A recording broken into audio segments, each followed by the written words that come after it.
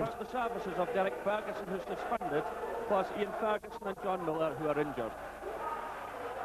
And there's Dutchman Peter van de Ven, who was a regular in the Aberdeen first team till last December, but lost his place after a couple of orderings off. However, he's a fine, versatile player and should prove a good investment. He arrived in Scotland from Dutch club Willem II 2 years ago this month. Celtic make 2 changes to the team, which drew with Manchester United on Wednesday, with Chris Morris, who agreed a new 2-year contract earlier this week, replacing Mark McNally, and Darius Dovcek replacing Joe Miller in a tactical change. And there's a sight many thought they wouldn't see this season. Paul McStay still in the green and white hoops of Celtic. He goes into his 12th full season with the club and will be hoping to continue the fine form he produced at the European Championship finals in Sweden this summer. The referee is Brian McGinley from Balfron. And so the 1992-93 season gets underway here at Tynecastle, a few minutes late. Crowd still streaming into the ground.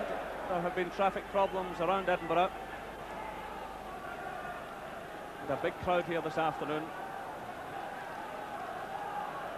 And after a few early showers, the sun has come out.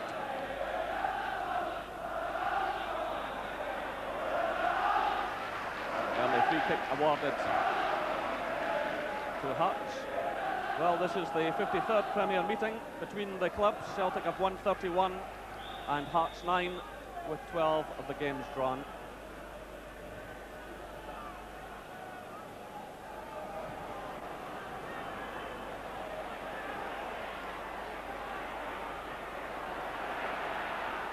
And you see the pass back rule in operation. It's not strictly a pass back. Any pass to the goalkeeper, he's not allowed to pick it up.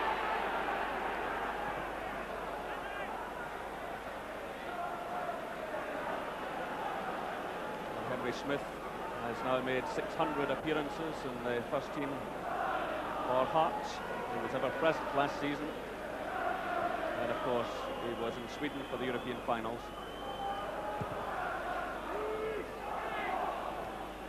Touch on by Bannon. Gillespie stepping in. High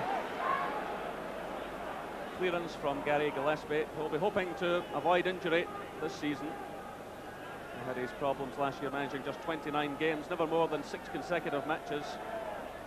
Of course, in his spell down south, he won 3 championship medals with Liverpool. He'll be hoping to add a Premier Division medal here with Celtic.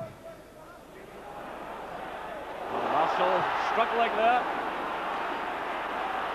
A mistake by the goalkeeper. Celtic survive it. Well, it's been a nervy start to the game all round. Laughlin getting the touch, put out by Boyd. Nice to find Collins. It's quickly closed down by Gary Mackay. Still John Collins, he's a former Hibs player, he's getting some special treatment here. Charlie Nicholas. Paul McStay pouncing on it. Great play by Paul McStay. Well, wonderful close control by the Celtic captain. And he just couldn't find the net at the last moment. That was brilliant play. And he stabbed the ball beyond Henry Smith. Well, he scored just 7 goals last season, Paul McStay. He'll be looking to do better this time around. He knows that was a real chance. That'll keep the Celtic fans happy. Well, Celtic in recent years have had to start their campaigns away from home. I remember they were at Tannadice last year. Park the year before. In fact, they kicked off season 85-86 here at Tynecastle, the year they went on to win the league on goal difference from Hearts, and it was a McStay goal in injury time that gained Celtic a point that day. So it's Gary Gillespie looking for Collins, but the offside flag had gone up. Now that'll be a booking, because referees have been told that any player who kicks the ball away after offside has been given will automatically be cautioned. So John Collins picks up an unnecessary booking, and these could prove vital during the course of a long season.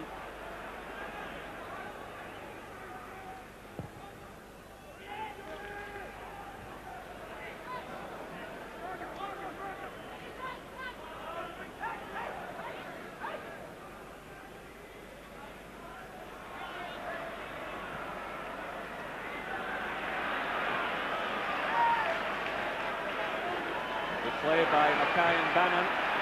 Grab was involved in it as well. Followed by Mowbray. It's all over the place here. And Marshall gets it there eventually.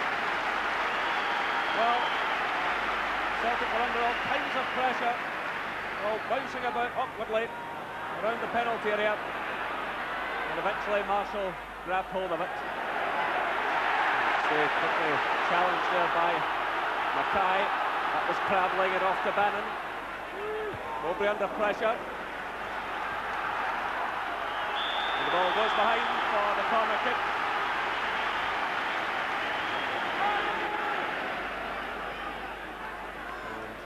Tosh McKinlay, who's switched over to the right side to take it. Bannon getting the chance. Oh. Him and Bannon got a second bite at it. Tosh McKinlay flicked it in. It was Levine who got his head to it initially. The backward header, then Bannon sending it wide. It's away from Levine to Craney. Solid challenge going in initially from McLaren. Tosh McKinlay was involved, and again aggro between the players, and there's going to be a yellow card here. Jerry Craney is being called over.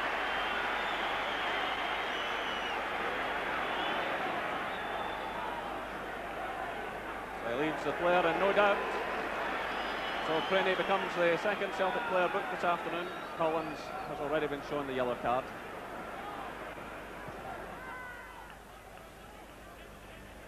It's an easy one for Mowbray. Chested down by McStay. Now it's Craney. Craney trying the right foot shot, and well, it certainly had Henry Smith diving to meet it. And Craney hasn't been able, in common with the other strikers, to get a lot of space, and he just decided to let loose. And perhaps we need a bit more of that in this game. So we're inside the final minute.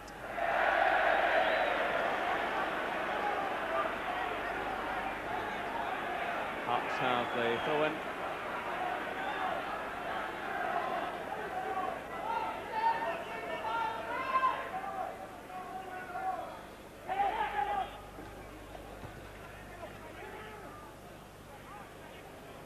Stay for Celtic. George Wright sticking with him. Will Celtic have it through Morris? Now it's Collins. Morris again. O'Neill onto his right foot. Well, he struck it well enough, but it never really troubled the Hearts goalkeeper. Really straight at Smith. So we're now moving into injury time.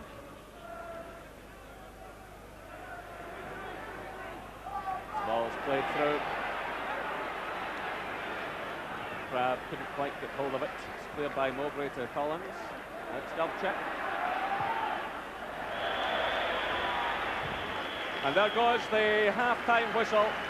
Well, largely disappointing, but there were a couple of chances. Paul McStay had a terrific run early on, which took him between two defenders. At the ball going just wide of Henry Smith's left-hand post. And at the other end, Damon Bannon got two bites at the ball, but sent it just wide of Gordon Marshall's left-hand post. The half-time score here at Tynecastle: Hearts 0, Celtic 0. And let's hope someone can put their foot in the ball and slow things down a bit. And right away, it's the two former Middlesbrough players in action. Mowbray there with Baird.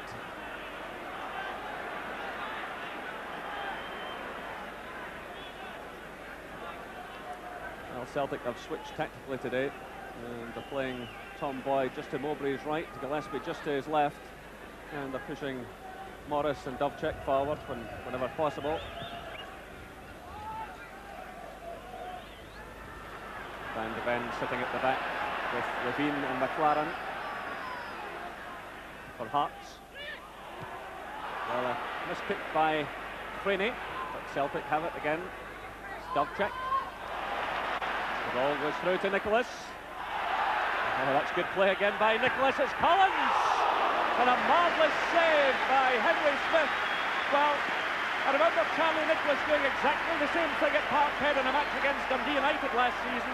Brilliant play, brilliant close control. There was John Collins with an excellent shot and a save to match from Henry Smith. Well, that's the kind of stuff the fans want to see. The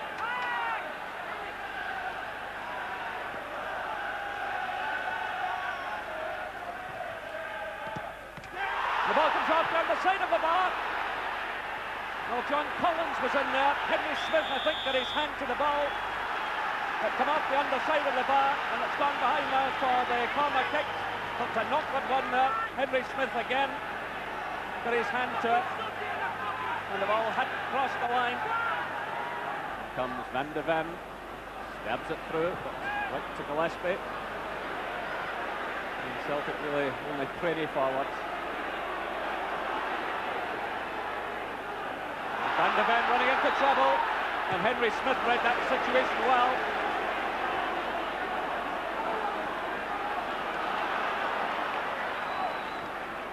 Morris to Collins. Moughlin's in there battling for it. And Hearts win the free kick. And Brady there. Well, it's a tough place to come for the first game. And it's certainly been a tough game. Crab just keeping the ball in play, but being jostled all the way. Hearts have the free kick.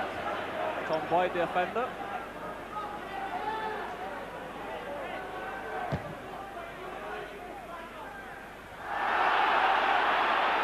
Moving play on. Scott Crab's shot. Well, that almost caught Gordon Marshall. Scott Crab reacted quickly, but was John right to get his head to the ball. It was laid off by Baird, and that one wasn't far away.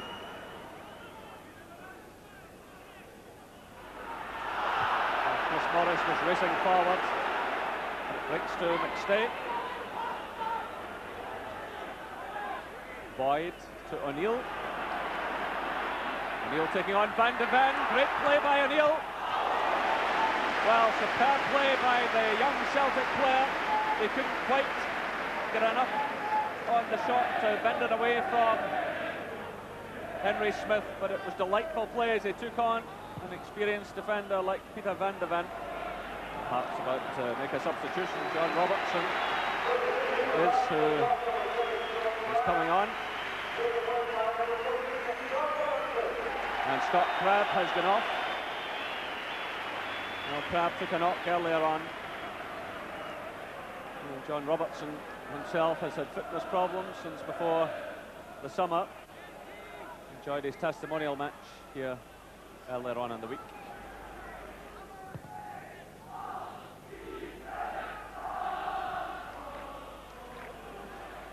Mowbray for Celtic. Turned by Levine, a touch by Mackay. Boyd.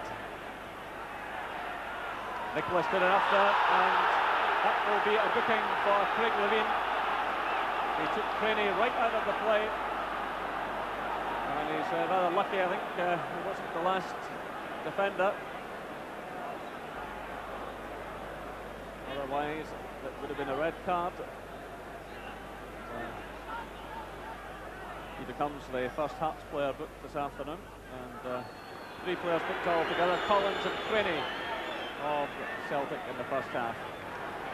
Now Celtic about to make a substitution. Jerry Craney is going off, and Tommy Coyne will replace him.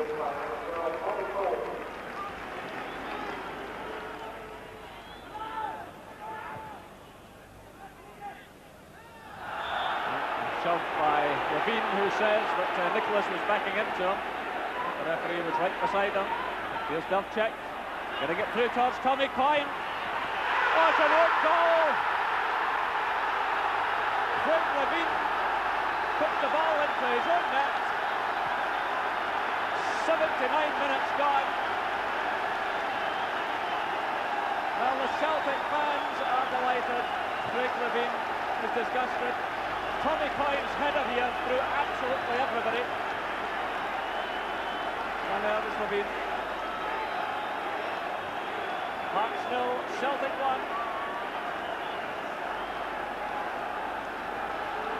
Well, in a game like this, where it's been such a hard battle, that was the cruelest blow of all.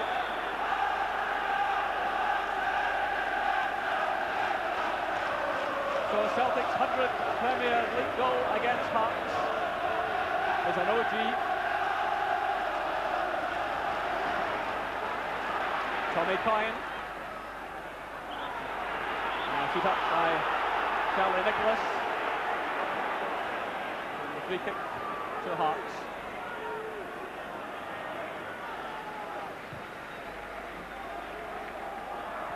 Well, it goes through to John Robertson. Well, nobody left it. And Marshall reacted quickly. Well, in a game that's been laced with mistakes, there was almost another one there. And he gives it away to Nicholas. Now Celtic worked hard on shutting down opponents, and it paid off there. Well, Paul McStay reacting very quickly indeed. Chris Morris swung in the cross. And there was McStay, almost catching Henry Smith. Keeper rooted to the spot.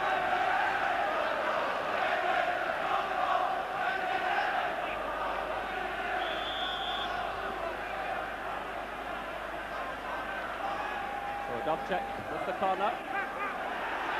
Well, there was a push there by Henry Smith and Tommy Coyne. There was a bit of jostling going on.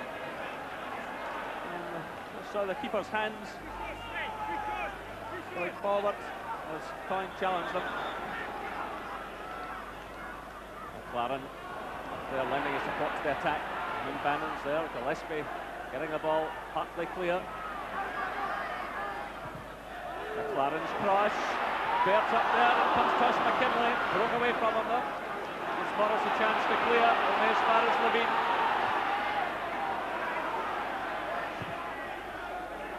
Just under 4 minutes left. Hearts doing everything they can to save a point.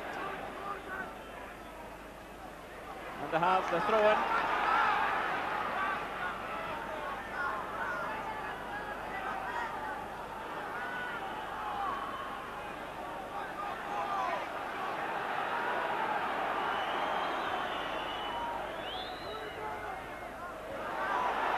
Chance on for Hogg, and the ball deflects and goes behind for the corner.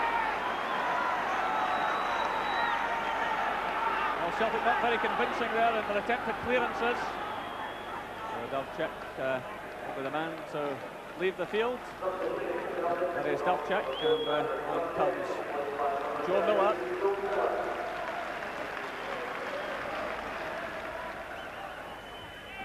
Celtic will just want to keep the ball down in that corner. They'll be quite happy to keep it there. And it's Hearts throw, quickly taken by McKinlay. And there goes the final whistle. Well, the perfect start to the season for Celtic, taking 2 points, 2 very good points in a difficult away match. The Celtic fans are absolutely delighted. But for Craig Levine, an afternoon he'll want to forget. It was Darius Dubček who put the ball through. Tommy Coyne headed across goal, and then Levine trundled it into the back of his own net. The final score here at Tynecastle: Hearts 0, Celtic 1. Liam, you obviously